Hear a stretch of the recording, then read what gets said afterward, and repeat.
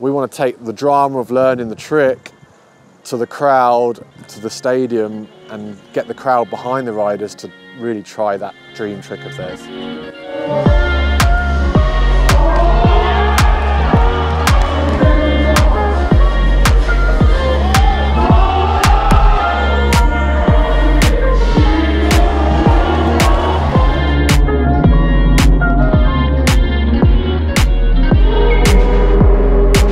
The idea was to have a format that doesn't penalise riders for crashing, because in a run format they have 60 seconds to ride a course, and pretty much if they crash during their run they pretty much get a bad score and they're out the contest. So this was a format that allows riders to, instead of playing it safe and worrying they're going to crash a trick, give them an allocated time slot and they can try that trick as many times as they want. They're not penalised for falling, and if they pull their trick in that time, they're rewarded for it.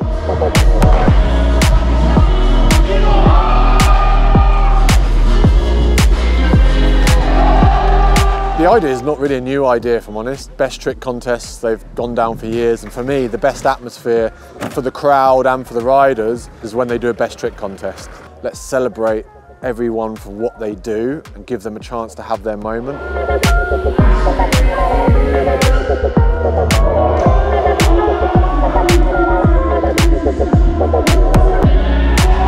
The way we ride at home with our friends is when our friend tries a trick and he crashes, we say, "You got that, try it again, you got that," you know? And this is the same format we want to create in a contest where the crowd are going to be like, "Come on, you got that," and pick them up. It celebrates different styles of riding. For example, if you do a double tail whip to foot jam to bar spin in, you're unlikely to ever do that during a 60-second run because it's hard to do that first go. So why not have a round on a sub box where it's like, right, sub box round, you've got 15 minutes, you can try those tricks, you know?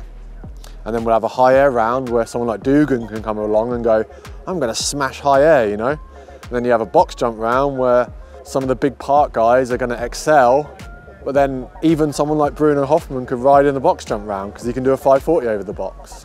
And then the all-round rider at the end, someone like Dennis Henderson might take the win, but Dugan will, you know, get top 3 in the high air, and Garrett Reynolds could do really well in the rail round.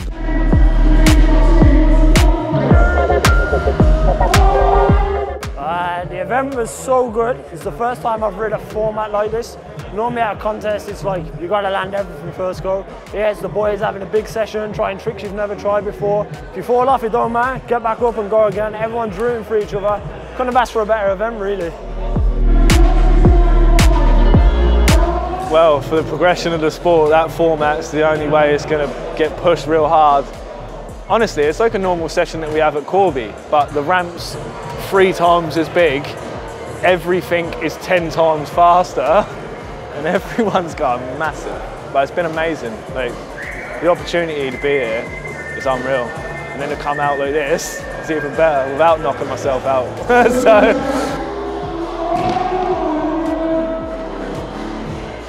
Today's been a bit of a journey. I've had to have a serious word with myself because I know I'm capable of a few things, but it's just scary, man. You got to psych yourself out, and then we all had a chat and we was like, right boys, let's stop trying to compete, just all go up there, have fun, and try and do some shit that we ain't done before. And I think it went pretty well.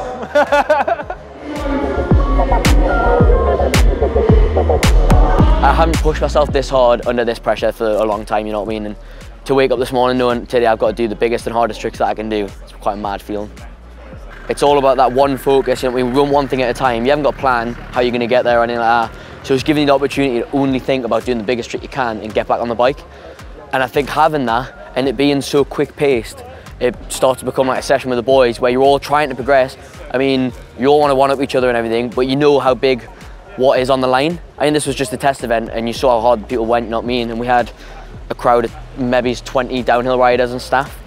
And the plan is to get this somewhere where there's an audience of thousands, you know what I mean? So I think when it goes there, I think it's just amazing for pushing BMX in the right direction. We're just growing tricks and it's just like, it's on its own spectrum, you know what I mean? It's going to be its own league of tricks that are going to go down at this competition that can't really be done anywhere else in the world.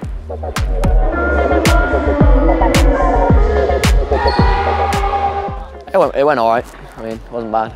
No, it was amazing. Like, there's a lot of times where I thought I was done. Like, I was like, right, I'm happy with what I've done. I'll stay in fourth or whatever. And then it's like, you just need that little bit, push yourself over the edge. And like, I remember on the quarter round, I was pretty happy being in, I think, like third. And then like, I was like, look, I know I've got this in the bag. If I don't do it, I'm gonna beat myself up about it. And it was the best facilities for it, you know what I mean? The best crowd.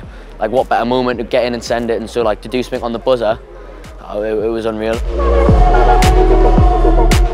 I got kind of emotional at the end, if I'm honest. Like, all the riders just got together, like huddled up. They were all like screaming for each other, cheering for each other. And it was kind of like, that's the essence of what it was all about. And that's kind of the essence of a comp always, you know, you want that feeling. The stoke was just unbelievable. And everybody was just, yeah, going crazy. I thought it went damn well. We really want this to go big next year, and Red Bull like to go big. They like to do events properly. So for me, I'm super excited to hopefully take this to a big crowd next year in a glamorous location with good prize money, with the best of the best riders in the world, in a format that allows them to really go for those tricks they really want to try.